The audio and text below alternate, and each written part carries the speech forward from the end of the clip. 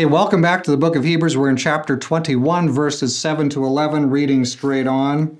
If a man sells his daughter as a female slave, she is not to go free as the male slaves do. If she is displeasing in the eyes of her master, who designated her for himself, then he shall let her be redeemed. He does not have authority to sell her to a foreign people because of his unfairness to her. If he designates her for his son, he shall deal with her according to the custom of daughters. If he takes to himself another woman, he may not reduce her food, her clothing, or her conjugal rights. If he will not do these three things for her, then she shall go out for nothing without payment of money.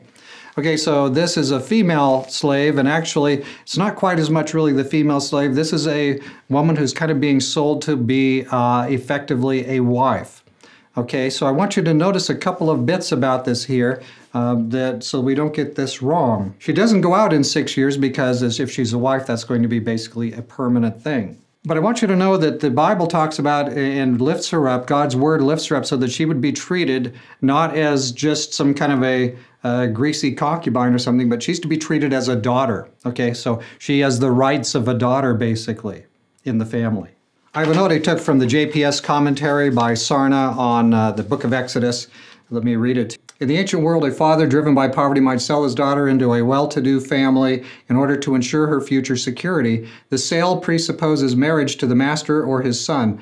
Documents recording legal arrangements of this kind have survived from Nuzi. The Torah stipulates that the girl must be treated as a free woman. Should the designated husband take an additional wife, he is still obligated to support her.